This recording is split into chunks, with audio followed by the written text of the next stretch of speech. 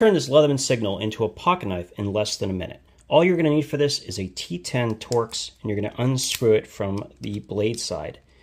Just picking out that screw, and you won't need a second T10 in order to hold it in place. Take out the blade, and then from the reverse side, you're going to take the tool itself and just pop out the pivot. This side will then slide off, and this will become our new pocket knife. All we do is put the pocket clip back in, put in the washer,